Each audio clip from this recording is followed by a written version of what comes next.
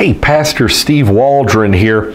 You know, I think I actually did a review of this a couple years ago, and it was one of the very few times something got messed up on a computer and we lost a few videos.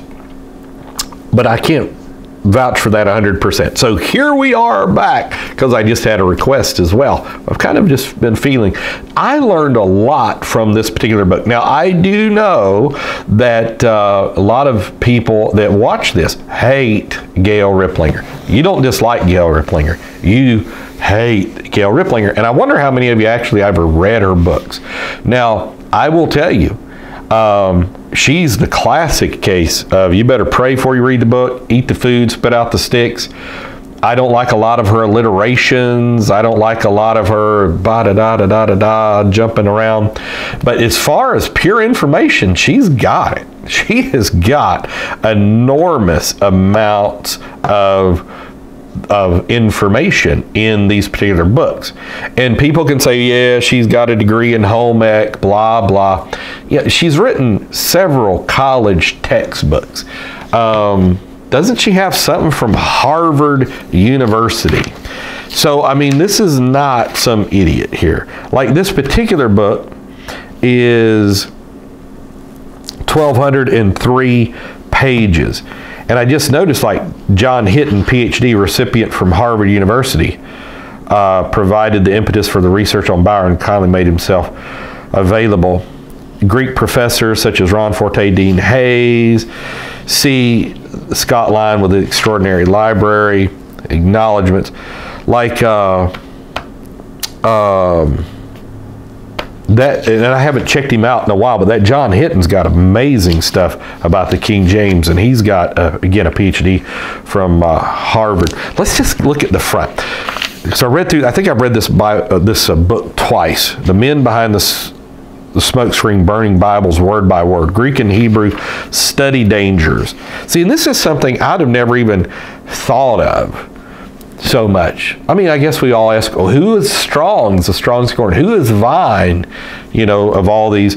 Well, she goes through and says, I think I've actually got a box of these somewhere. I don't know that I could find them, that I got for like half price and was going to pass them. I probably passed out some.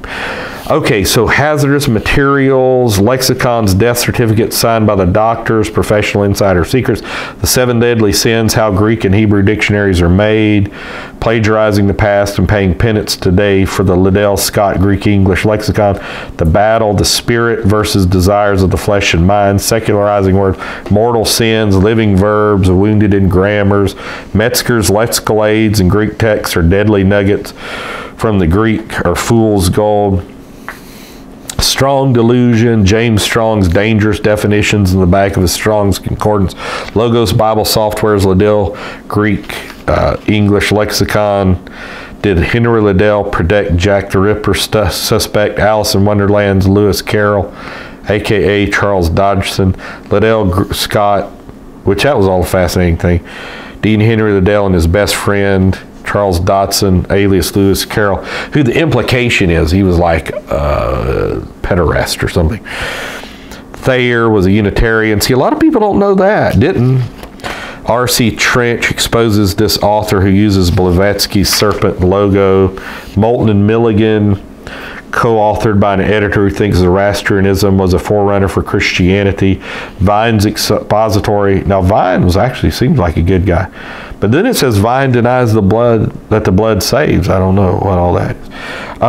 Copycat Kenneth Wiest admits his definitions were taken directly from the unsavory men who are exposed in this book. Martin Vincent, marred and sin-bent, denies the existence of the devil. A.T. Robertson's word pictures uses corrupt Greek text. Walter Bowers, lexicon, you know, because he was basically, she brings out he was a Nazi or something. Describe his work. Bauer thought Christians were heretics. Danker, when you have a BDAG, the D is for Danker, which I really like. A Greek English lexicon of New Testament and other early Christian literature was used by NKJV and NIV editors. He was a translator for the Catholic New American Bible, was expelled from his professorship for heresy.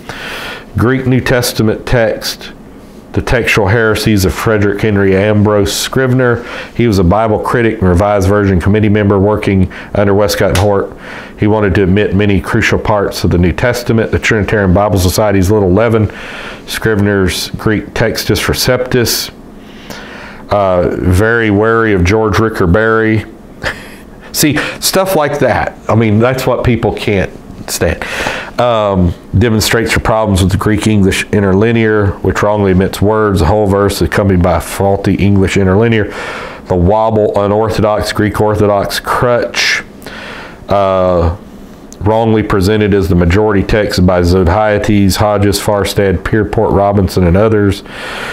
Zodhiates' Byzantine Empire Strikes Back discloses his corrupt lexicon, which plagiarized NOE editors. Child molester on New Version Committee. This and the following chapter reveal for the first time the B.F. Westcott, editor of the Greek text, blah, blah, opened the door for his old homosexual and pedophile compatriot C.J. Vaughn to work closely with him on the RV Committee. Moral Hazard, the pederast on Westcott and Hort's English Revised Version Committee by Dennis Palmew of the North American Conference on British Studies, looks at the perpetrator, his penalty, the cover-up, and his preferment on the RV Committee. So like I'm saying, you might disagree with a lot, but her information is amazing. Hebrew Old Testament lexicons. Jacinius Old Testament Hebrew lexicon by a German Bible critic is the source of virtually all Hebrew Bible interpretation seen in all new versions and lexicons. Therefore, all Hebrew studies cankered with error. I think Morey would make the same statement. Rob Morey, because anyhow. Brown Driver Briggs Hebrew English lexicon was taken by from Jacinius. Briggs' secret meeting with the Catholic hierarchy in Rome, recently revealed by Harvard University Journal, and his trial for heresy are brought to light. Hebrew summary, Hebrew Old Testament text, Hebrew Old Testament critical text.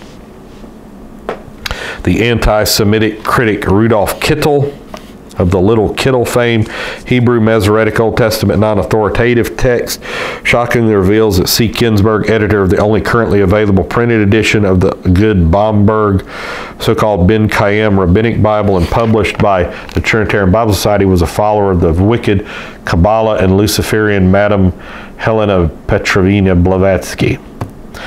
The occult and Catholic origin of Greek and Hebrew focus exposes Rushlin, the founder of Greek and Hebrew study, and his use of the wicked Kabbalah. This could have been chapter 1. The Scriptures to All Nations, 7 proofs of the King James Bible's inspiration. See, what can you say? I'll just show you like what's in here. But it's... Okay, so you hate her guts. Read through it and disprove her. Like, I remember back in the day, like Cornerstone Magazine would try to disprove Gail Riplinger, and then James White wrote the King James Version only controversy. And so, like, I read it, and I'm like, all I got for 72 pages, the first 72 pages of KJV only controversy, was Gail Riplinger's an idiot and Pete Ruckman's an idiot. And that if Hills was alive today, he probably believed like I do. And so then I read this stuff, and it's just packed with verified, documented information. And it's like, wow. So anyhow, hazardous materials, Greek and Hebrew study dangers, the voice of strangers, burning Bibles word by word, men behind the smoke screen.